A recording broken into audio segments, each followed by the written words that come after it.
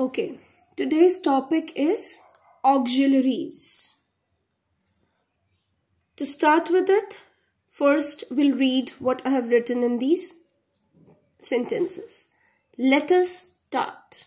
Read pages 86 and 87 of MCB. Sit straight. Stop.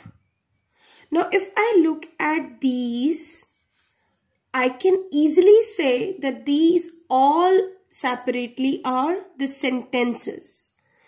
First, they begin with capital letter and full stop, but actually they all are giving complete sense. It makes complete meaning. Let us start.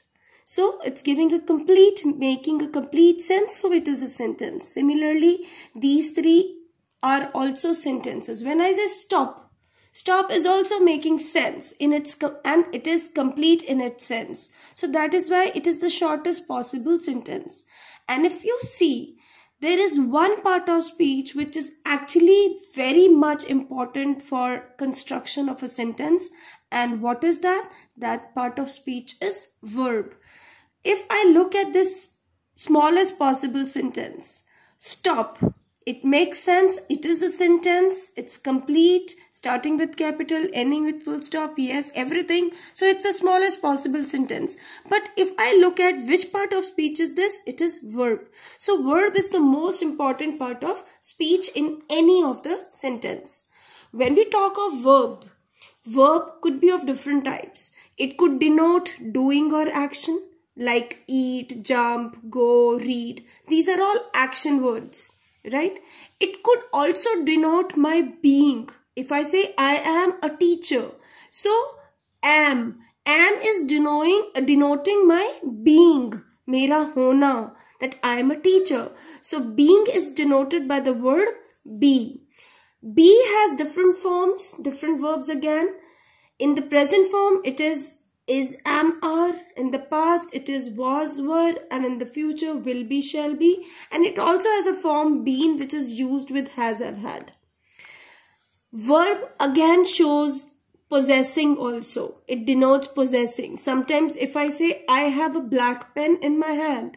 So right now, I am not a pen. मैं pen नहीं हूँ. मेरे पास pen है. So this word have denotes possessing. I have a pen. So have here is denoting possessing. So has, have, had are also used as the verbs which shows possessing. And been is also used somewhere with them, has been, have been, had been. You'll often see been in certain tenses. See, verbs and tenses are all connected. Now let's look at these sentences to understand our original topic, that is auxiliaries. The children were playing in the park.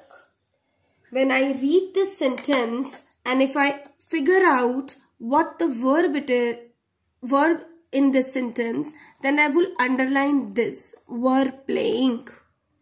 And similarly in these sentences, did and no, had arrived, will be raining, have been living, do and like. Now in all these sentences, if I look carefully, whatever I have underlined in red are the verbs, right? But are all these verbs the same action words? No. The children were playing. So what's the main action? The main action of the children is playing. They are playing. But this were is working as a helper to the main verb. It is working as a helper to the main verb. Similarly, know here. They did not know the way to school. Nahi jante. So janana is the know is the main action. Where this did is just completing it and helping the main verb. Again, arriving is the main action. Had is working as a helper. Similarly, raining, raining. Now, this is the main action. Will be is helping this. Similarly in these two. So what actually I want to highlight is what are auxiliaries.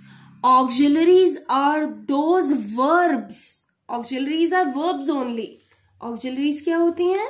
They are verbs only, but they are those verbs which are helping the main verbs in a sentence. The verbs that work as a helper or they help the main verb in any sentence, they are called auxiliaries. Now, auxiliaries could further be divided into two parts: primary auxiliaries and modal auxiliaries. In class 6, you'll learn this, modals. Sometimes you only say modals. So what are modals? They are modal auxiliary verbs only. And we auxiliaries also called like primary. In primary auxiliaries, we take again the same verbs: be forms, have forms, and do forms. Now, is, am, are, was, were, will be, shall be. Has, have, may, has, have, had, and have been, has been, had been. Do, may, do, did, and does. All these are, when working as a helper to the main verb, they are primary auxiliaries. And why are they primary auxiliaries? Sometimes they could be used in itself. Like when I say I am a teacher, I am a teacher. So here there is no main verb. There is no main verb and it is completing its sense on its own in a sentence. My being is shown. So it can be used as in itself also. So that is why it is called primary auxiliaries. Right? Of course, in the present continuous tense, if I say I am explaining the topic of auxiliaries right now.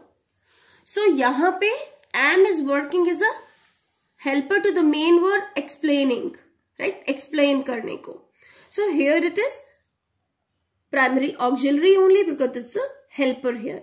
But they can exist on their own. That is why it's called primary auxiliaries.